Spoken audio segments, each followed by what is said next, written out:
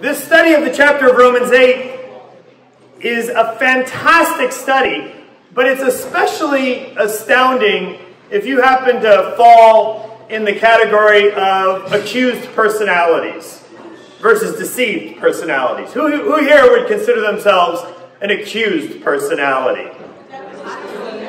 What's that? That means that you're kind of listening to that tape that you're not good enough, you've messed up. Wow. All right. So, my wife and I are not necessarily two peas in a pod because we're opposites in a lot of ways. She is, I think, a prototypical accused personality, and I am an absolutely deceived personality. It doesn't matter what's going on. There are the bluebirds of happiness are singing around my head, and everything's going to be all right, and I'm all right too. It's a beautiful thing.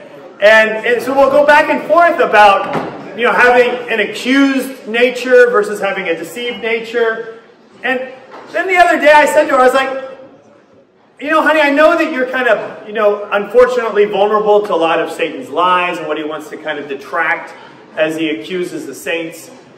And I get that, and I'm sorry for that. But why does there only have to be two options, like accused and deceived? Couldn't there be like a third option, like accurate? And she just looked at me and her head fell and just said, "You've reached a new level of self-deceit."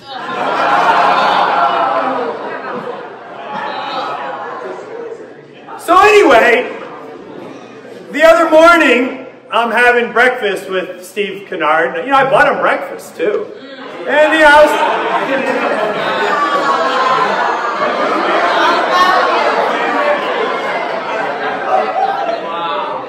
All right, let's turn over to Romans chapter 8.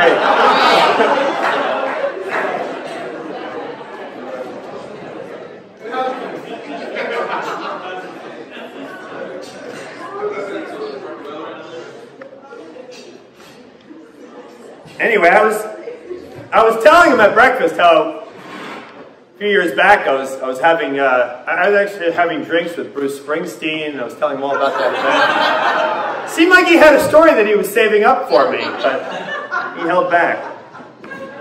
All right, long chapter. What we're going to do though is, because we don't have time to read through the whole chapter, then go back and then read section by section.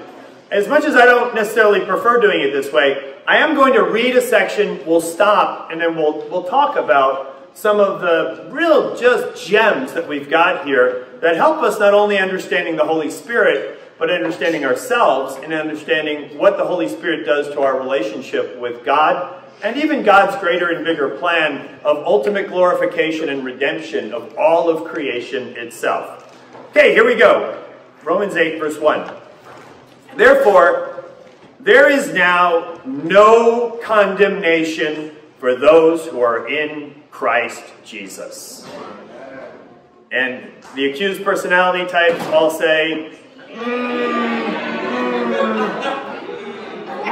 yeah, I don't know. You're going to have to give me more than that. And by the way, as one who is like ultimately deceived, I mean, edge of the bell curve deceived, this passage and all of these passages here, I kind of view as like, nice, not thrilling, but nice. Something that maybe grandma might cross-stitch onto a pillow somewhere, but not kind of the stuff that really I need. Just give me a command, give me a charge to kind of run after something, versus kind of all of these nice affirmations that you're good enough and you're smart enough and doggone it, people like you.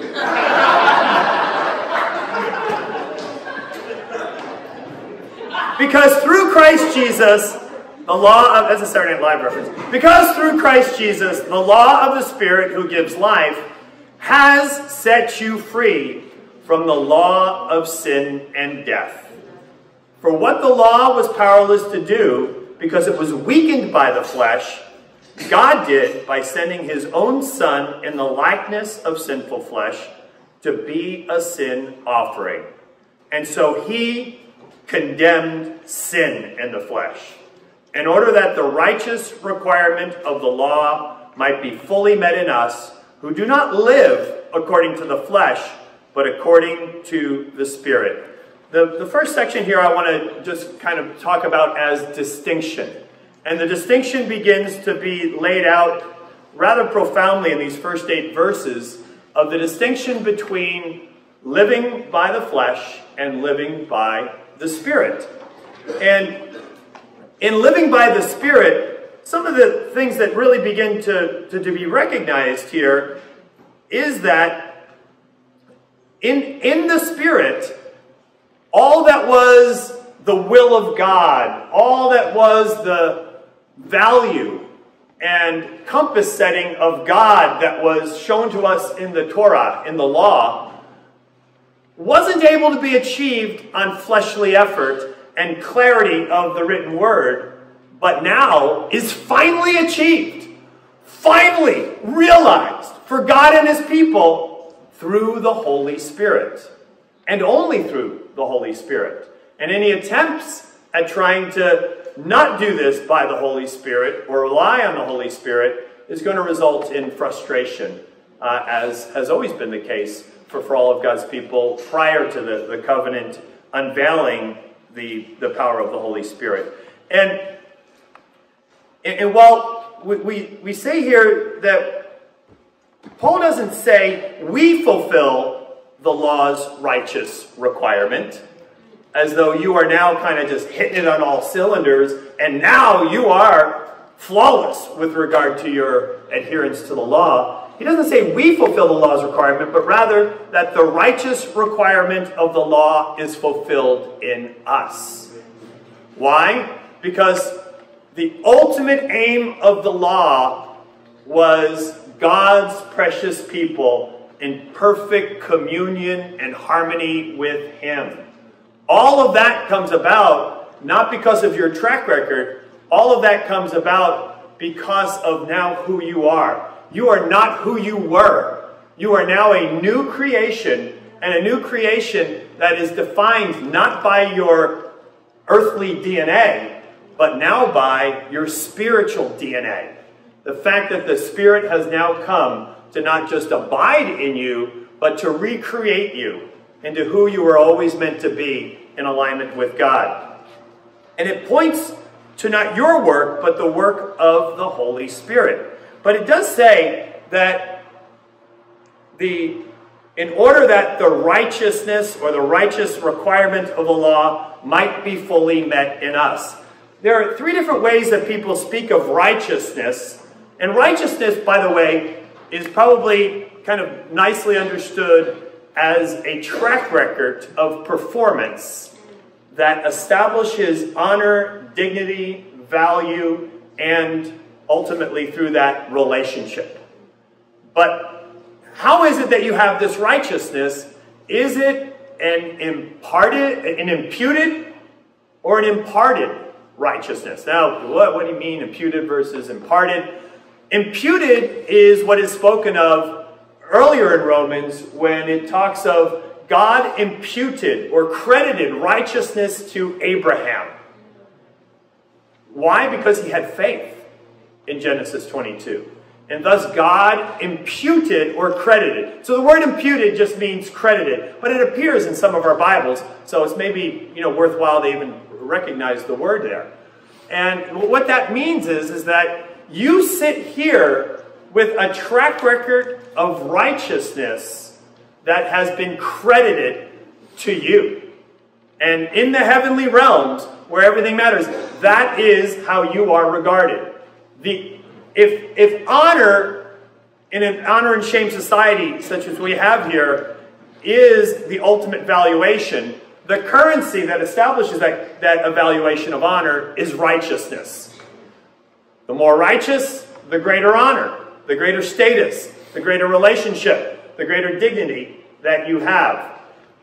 One of the reasons that we have trouble with righteousness and understanding it is that the word righteousness and the word justification actually, in the original language, are pretty much the same idea. Both of them are basically the word dikaiosune. And in the original language, instead of kind of translating it justification, if we had translated it like righteousnessifies you, if that is a thing you could even say without stumbling, then I think it would become more clear. Because I've always kind of thought of having been justified by grace as a subtraction operation, not an addition operation. What do I mean by that? Well, oftentimes we use a mnemonic to remember what justified means. Justified means just as if I'd, anybody ever? Just as if I'd never sinned. That's a subtraction operation. But righteousness and justification is basically made righteous. That's an addition operation. You're being given the righteousness of Christ. Why did Jesus come as a baby rather than just come as a 30-year-old, hop on the scene, Lamb of God, here I am, substitute atonement, bring it on, pour it on me, all your mess, all your sin. I'll tell you, why? Because he also needed to establish all those years a record of righteousness. An amazing record of righteousness. And all that he did, and when he even begins his ministry, and he gets baptized, and they're like, oh, what are you doing that for? What does he say is the reason for him getting baptized? Exactly. Because I got to keep adding to the righteousness record that I'm going to give to Mark Pershing. I'm going to give him the most amazing righteousness. But I think too often we just view the moment of our baptism as just a moment where now we've been erased. We've had a subtraction operation of our sins. And then, of course, what happens, a few moments after baptism, pride, sin, lust, deceit, selfishness, all of that. And we're like, wait a minute, what happened? What happened to that gift that I just got? Look what I've just done. And if all we do is just focus on the negation, focus on the subtraction, then it's easy to have an accused personality. But, and again, this passage is a great antidote for that. But you have fulfilled the righteousness of the law because you have also been given all the righteousness of Christ. So it's not just as if I'd never sinned. It's just as if I'd touched the leper. Just as if I'd raised the widow of Nain's son. Just as if I'd stood the ground of God's honor in the face of hypocrisy. Just as if I worked tirelessly into the night to heal, woke up early to have an even better quiet time so that I'm ready to go another day to preach the gospel to other towns and villages. Just as if I'd fed the 5,000. Just as if I'd calmed the storm. Just as if I'd been given that righteousness. It's not just a subtraction operation. And where I live is the world's largest Navy base. I live in Virginia Beach, Virginia. But that's not where I grew up. I grew up in some place even more astounding. And that place is the Garden State of New Jersey.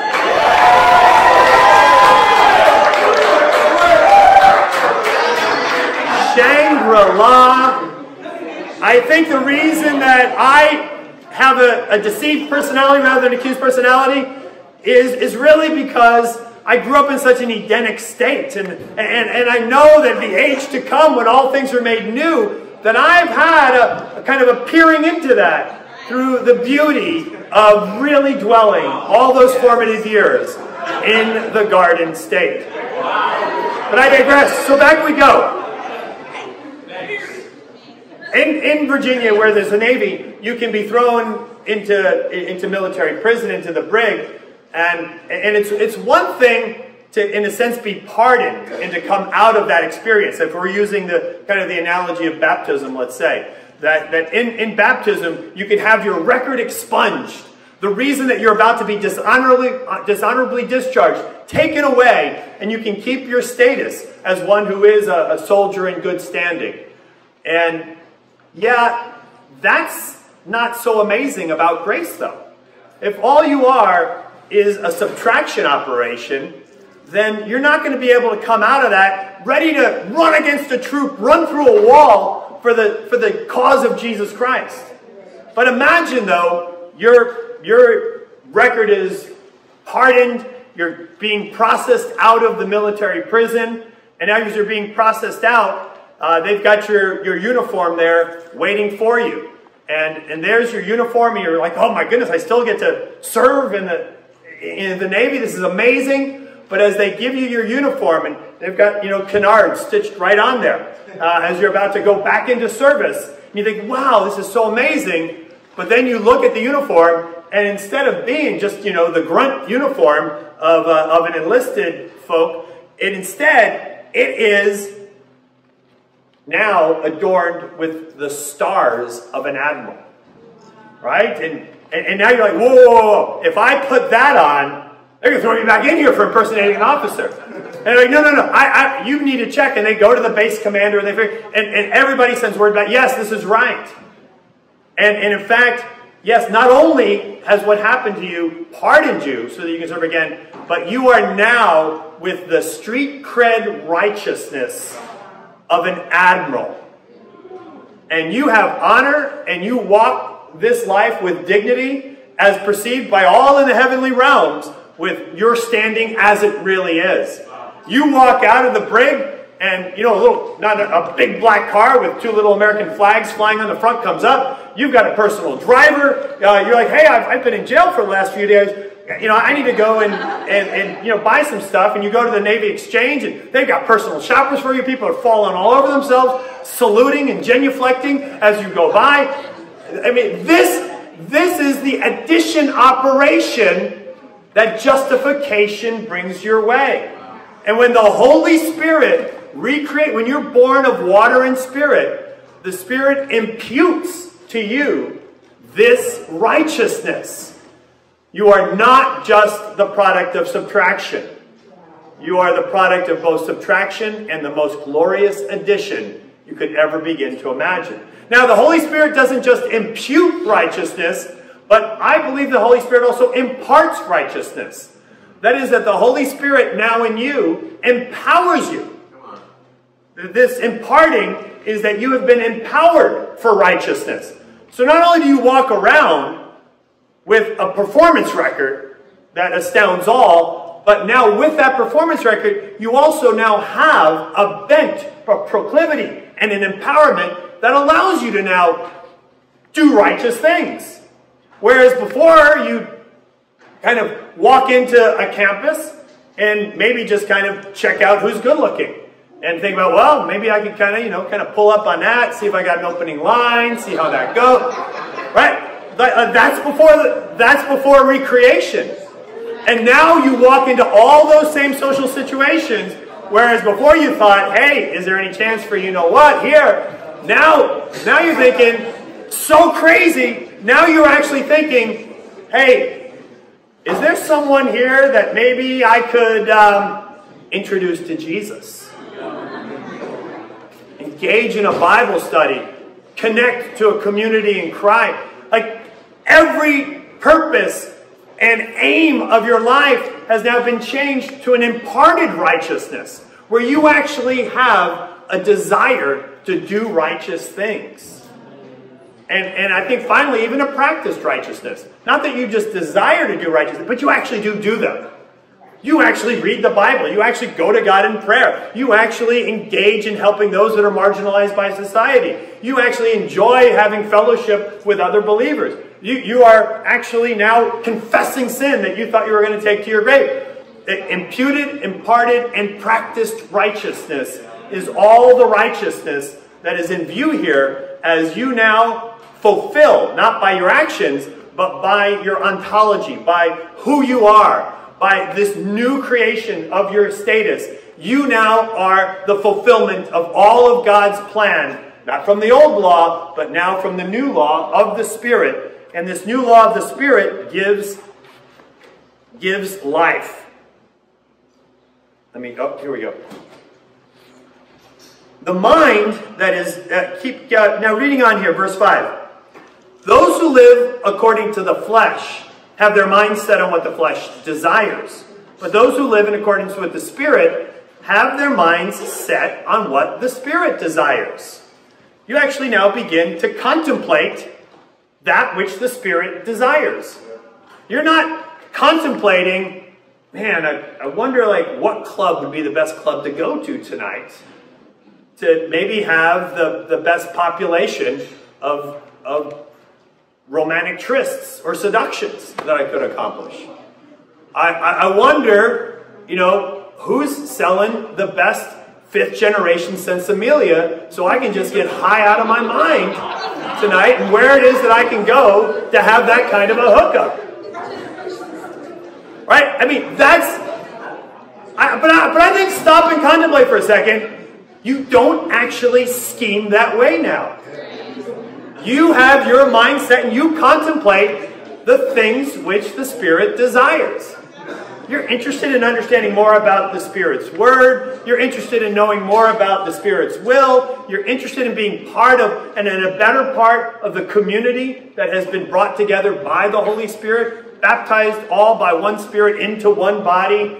This is now the reality of your life, and it's a beautiful distinction. And Paul begins with saying there is no condemnation, but also get how different that was versus how different this is. Verse 7, the mind governed by the flesh is hostile to God. It doesn't submit to God's law, nor can it do so. Even if it does so outwardly, it does so because there is an agenda, when you peel back the layers, that still comes back to not being God's agenda. And sadly, the agenda is self, self, self. Those who are in the realm of the flesh cannot please God. Verse 8. Those who are in the realm of the flesh cannot please God. This is interesting too, because that just means those who are in the flesh just do not have that ability to please God. And there are people that we do see that do amazing and astounding things, but nonetheless, I know that even on the best of my days when I'd serve at a soup kitchen or make some differences on campus that I thought were admirable of one way or another, I also knew that this was going to really help my image. And even if it wasn't that ugly an agenda, I also knew that it made me feel good, and that's what kept me going for this. It wasn't something that would have happened if there was resistance or if there was in any way not some sort of a personal fulfillment that was going on for me. But also notice that this idea here uses words that have an ongoing nature to the verb. It's not an intermittent interest in the things of the Spirit, but that your whole being now comes centered on what it is that the Spirit desires. What the Spirit does and what the Spirit can do and how the Spirit might use you now becomes more and more your absorbing interest. And what a beautiful path that we enter into. By the way, when we look at Romans 8, I think we've got to keep in mind Romans 1:11. Paul says, I so desire to come to you and impart upon you some spiritual gift. Meaning that they don't have what was going on in Corinth. These folks aren't concerned about some sort of miraculous breakout of prophecy or wisdom or speaking in other languages. For them, that has not been realized in their neck of the woods, and at least as far as we know. And now what they do have, though, is a distinctively different appetite that centers around things of the Spirit. All right, so let's move on now to this next section, verses 9 through 11. There, in this section, I want to just kind of look at as assurance. You, however, are not in the realm of the flesh, but are in the realm of the Spirit, if indeed the Spirit of God lives in you. And you're saying, whoa, where's the assurance? Why is there that big if that's in the middle of there? Paul uses this same type of argumentation, by the way, in 1 Corinthians 15, when he makes argument for the resurrection and the resurrection of Christ. All of the ifs that are there are not meant to throw you off balance. Those ifs could almost be better understood as, since this is the case, you should connect the dots. So the if is a word that is a dot connector logically, the way that he's using it. And so he is saying that if, and as indeed you are, in a place where the Spirit of God dwells in you, then you're not in the realm of the flesh, but rather in the realm of the Spirit. Moving on. And if anyone, and by the way, what's interesting to note is that when he says in the realm of the Spirit, and the Spirit of God dwells in you, he uses that you very precisely for the people of God that are receiving this letter. He then changes the pronoun and then says, well, if anyone, not if you don't have the Spirit of Christ, notice he backs off of that here. Because he's not trying to get you to be in that place of like, whoa, I better go through some intense self-assessment right now and be brutally honest with myself about whether I have the Spirit or not. That is not the flavor of this passage. And matter of fact, when he brings up the idea of anyone doesn't have the Spirit of Christ, it begins with anyone, not if you don't. And they, not you, they do not belong to Christ. But if Christ is in you, as in fact he is, got to keep that in mind. That is part of the argumentation logic flow that Paul has in mind here. Then even though your body is subject to death because of sin, the Spirit gives life because of righteousness. We've already talked about righteousness. And if the Spirit of him who raised Jesus from the dead is living in you, he who raised Christ from the dead will also give life to your mortal bodies because of his Spirit who lives in you. Again, as we recognize this idea of the Spirit of Christ that we talked about, I think, yesterday at some point, it's interesting. If anyone does not have the Spirit of Christ, they do not belong to Christ. Now, right before that, in referring to the Spirit of Christ, he says, if indeed the Spirit of God lives in you. And you notice that there is a nice fluidity and kind of an interesting overlap here of the ideas of the Trinity. It's a very difficult concept, one that's always been hard for our finite minds to grasp, but nonetheless, to speak of the Spirit of Christ is just as easily to speak of the Spirit of God, just as easily to speak of the Holy Spirit. That all of that are, of course, in some ways, personality distinctions, but one essence, one person, nonetheless, in the midst of all of that. But again, I want you to kind of look at this and realize that this is a passage not about you trying to see if you really belong to Christ and whether you really have the Holy Spirit, whether you're really Spirit. Because if I don't, then I don't know if I'm really in Christ. This is the assumption that you have been recreated. You have been given a very distinct experience of being born again of water and Spirit. And I love that that experience is one that is existential, one that is experienced and tangible. I've had a lot of bad days since March 17th of 1993 in my walk with Jesus, but I never doubt that I was born again of water and Spirit on March 17th of 1993.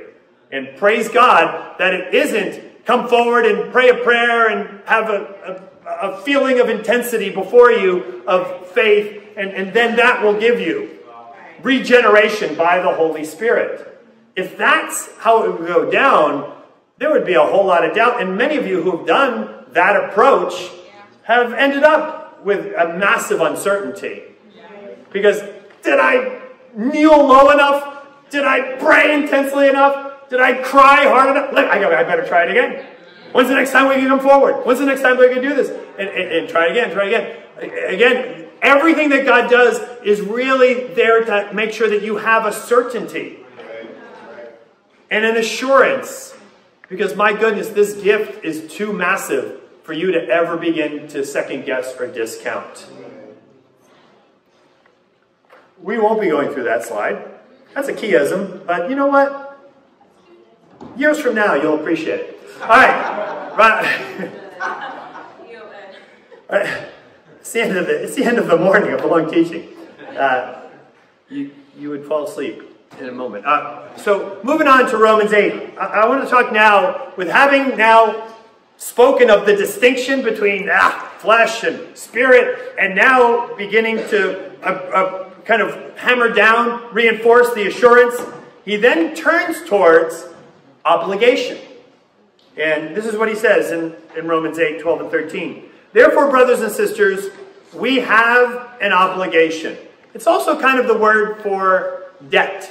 We have a debt, but it's not a debt to the flesh. And said in other ways, you owe nothing to the flesh. There is nothing that the flesh has got on you. You're not under the realm of the flesh. You're not under the dominion of the flesh. And you are not in any way owing. And you're not delinquent to anything in the flesh. But we do have this beautiful obligation not to live according to the flesh. But we have a beautiful obligation not to the flesh, because if you live according to the flesh, you will die. But if by the Spirit you put to death the misdeeds of the body, you will live. This is a very famous passage, verse 13. It's in the King James. It says, if you mortify the deeds of the body, you will live. And to mortify, you get the idea of mortal. It is to put to death. And what is the obligation that we have? We have an obligation to take what is given to us and to make sure that we are putting it into action. You've been given the gift of gifts. Further on down, you can scan forward a bit to verse 32, I think it is. I don't have my glasses on. It says, he who did not spare his own son, but gave him up for all of us, how will he not also, along with him, graciously give us all things? This gift of the Holy Spirit is a gracious gift. And how did it come about? By God not sparing his own son. And for us to keep in mind that we've entered into a beautiful obligation of a gift given. In a Roman colony and in Rome itself, there were two thought giants at this time, Seneca and Cicero. And both of them wrote often of the idea of grace or charis. And in Rome and in the Roman colonies, like Ephesus, like Philippi, this idea of a gift given was explained as entering into a dance, entering into a beautiful obligation. And the whole system was built on the idea of a benefactor and a beneficiary, or a patron and a client. And if you were suddenly plucked out of your field job by a patron, by a benefactor, and brought into a trade craft, where suddenly your whole outlook for life has changed. And now suddenly you've earned a trade, you have an ability for a great income. Not only you, but your generations after you have now seen the trajectory of your life radically changed. You have had all of that given to you, Cicero or Seneca would say, by grace. Grace was an absolutely common word in all of the Roman colonies. Grace was the fabric that knit together the community of the Roman colonies. And it was not a I'm going to kind of hold you in debt to myself. It was only positive. And it was this idea that I'm going to bestow upon you because I've chosen you, not because of any obligation on my part. But the initial giving of grace was always an unmerited, intense, amazing love bestowed on someone that changes their life. And if that has been given to you, you have welling within you a natural desire to return that favor. Seneca and Cicero said there's no law in any Roman colony to return the favor. Why? Because it's so unthinkable that anybody would not. I know, right?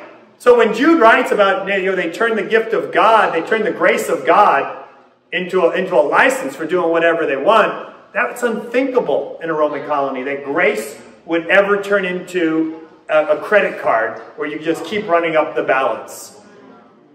But today's evangelicalism don't know how to get their minds wrapped around grace.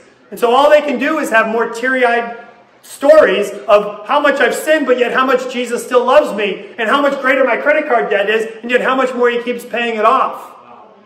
What is that but really a temptation to just turn it into a license for immorality?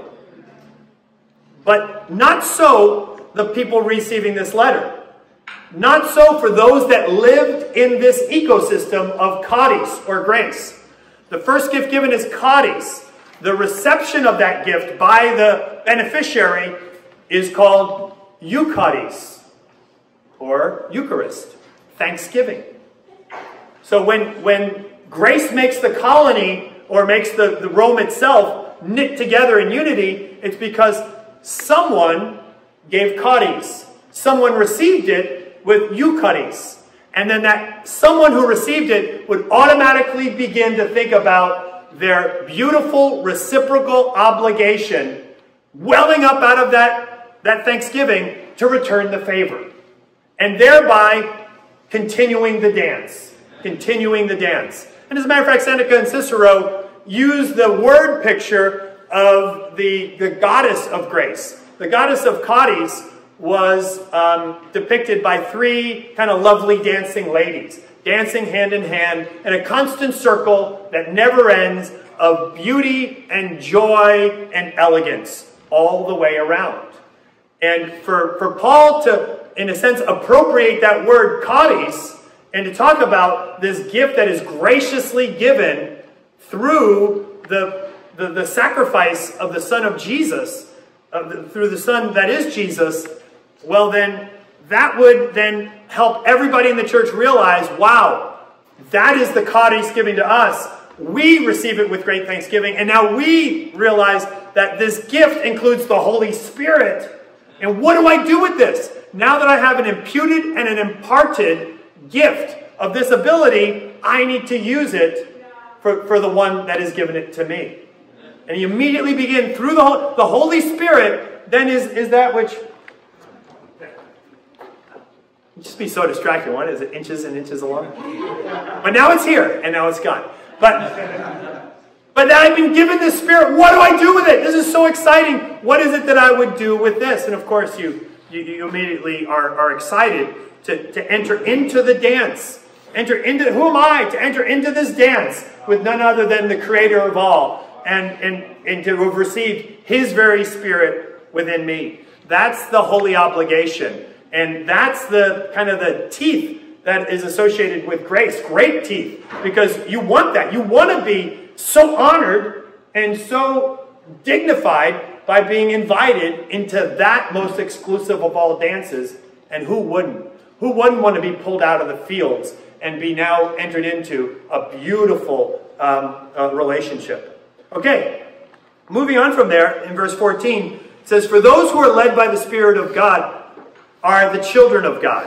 The Spirit you received doesn't make you slaves so that you fear again. Rather, the Spirit you received brought about your adoption to sonship. And by Him we cry, Abba! Abba, Father!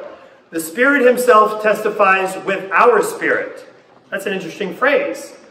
And some argue, are we body and spirit? Are we body, soul, and spirit? Hebrews 4 says that. 1 Thessalonians 5 says that we have spirit and soul. It's an old argument, bipartite, tripartite nature of man, but don't worry about that right now. But we clearly have a spirit that the Holy Spirit kind of colludes with to send us on a beautiful path. And if you think about what is my spirit, I think your spirit is the image of God. The image of God in you. You are imagers of God. And that isn't really in your flesh. That's in your spirit. And having become imagers of God, the thing that makes you different from all other flesh is that you have the Spirit of God. If you're just fleshly, then you're just like any other creature. Even like the snake in the garden, who is not an imager of God. intelligent, could reason, could lie, could do all of that. That doesn't make the snake, the serpent, an imager of God. What makes someone, though, an imager of God is to really recognize the ability to overcome one's kind of fleshly nature, to just be impulsive, to me see, me want, me take. You know, the stuff we talked about with Samson the other night, that we're not just kind of a brute beast that are slaves to whatever is the most recent thing that the lust of our eyes happen to fall upon. But that as imagers of God, we can recognize the power of delayed gratification. And through the Holy Spirit, also have a spirit of self-control that is able to delay gratification, realizing that, I think it was Johnny who said this yesterday, that to suffer because of what is going to come later is not a sacrifice, it's an investment. And it's beautiful prudence along the way.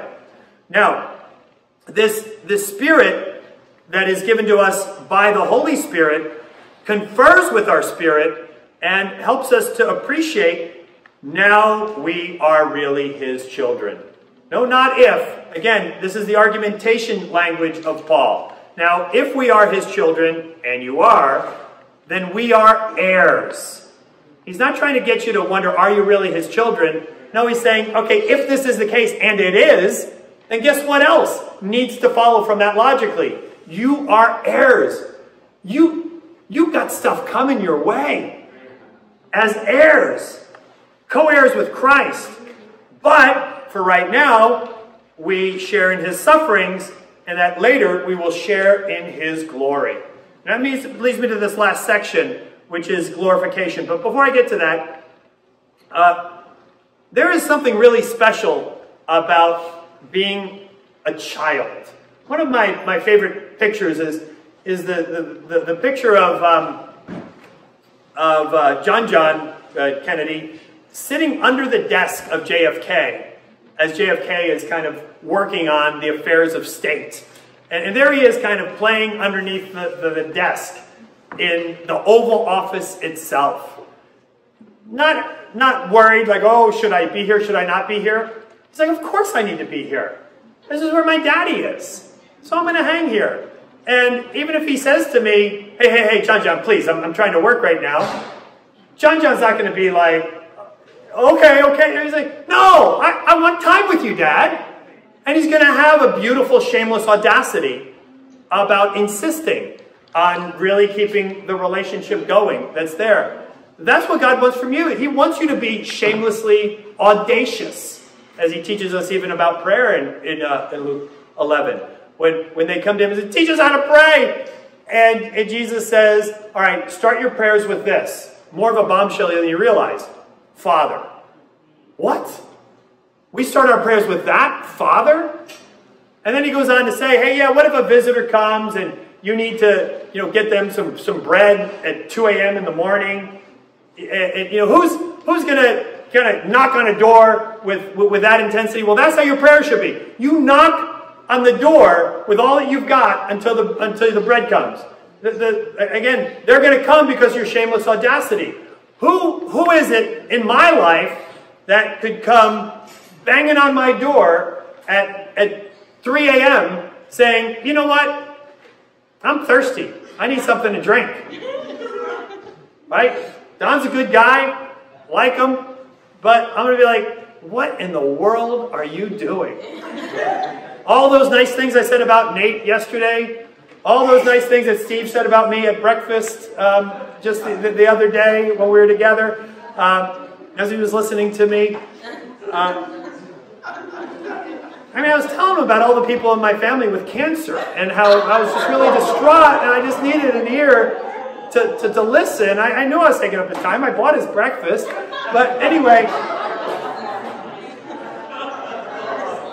thanks for listening, Steve. That was so helpful. But if it's Steve, if it's Nate, you know what? You come to my door at 2 a.m. and you're like, I'm thirsty. I'm like, what is wrong with you? But if it's my daughter, I'm going to be like, oh, honey, what's the matter? Come on, let me help you out. What is it? I mean, do you have a headache? What's going on? Let me help, right? I'm going to be like up and at it. Why? That's my child. That's what God wants from you. He wants you to cry out, Abba, Father. He wants you to cry out with shameless audacity. He wants you to have this confidence. And Paul is building a sequence of logical statements so that you have that confidence and you use it. And the reason you have that confidence is not because you have your own performance record. The reason you have that confidence is because the Holy Spirit has imparted that status upon you. Not just of amazing righteousness that opens doors, but of a righteousness that exceeds any righteousness of relationship. It's a relationship of a child that has been fully adopted in Rome with all the rights and all of the promised inheritance that's coming your way. Sweet stuff that's there. All right, and then lastly, let's look at glorification. I'm going to swing through this, and we'll be done in about 3 minutes, I hope, to make lunch at 12:15.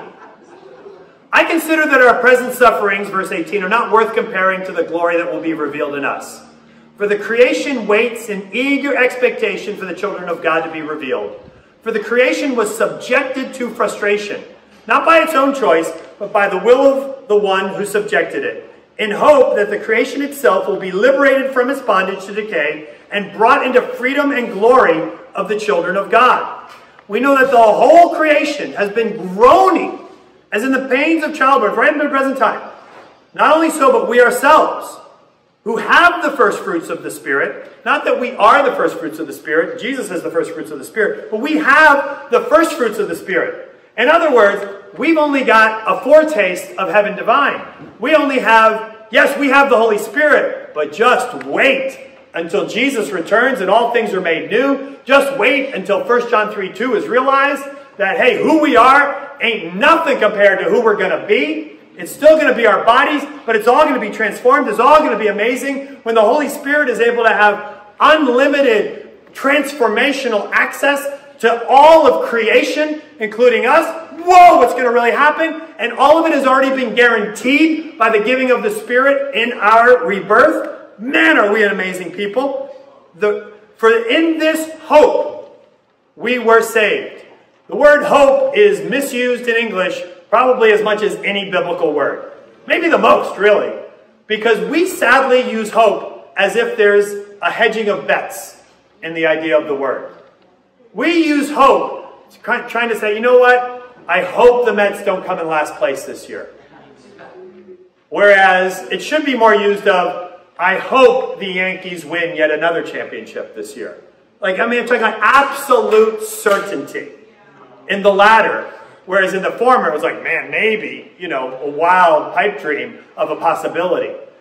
There is no wild pipe dream of a possibility in hope. Hope is a joy-injecting, anxiety-abolishing certainty of events to come, that it is not so much an exercise in patience and perseverance as it is one of simple prudence.